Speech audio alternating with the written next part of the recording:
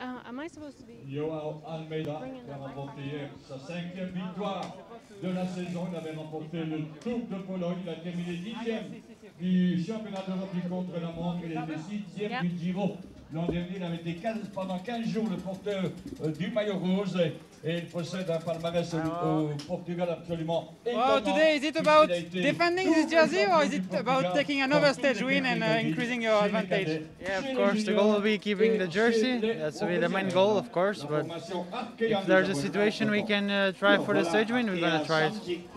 That's a bit like Flèche Wallonne today. I mean, it's a really tough finish, longer than the Mur de Huy, but it's a kind of same repetition.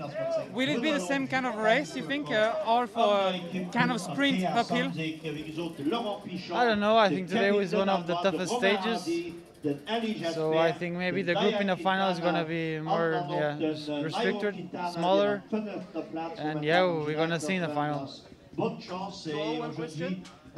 Yesterday was a really stressed finish. Did you expect to win on such a stage? We knew that was a good finish for me. Of course, it's very relative, but yeah, it was hard 2 climbs in the final, so then the rhythm was quite high. I was not feeling amazing during the stage, so for moments I thought, yeah, for sure it's not my day. But in the final, I had the legs and I could take the win. Thank you. Ja, de banking Lenas Wussenich, da kommen es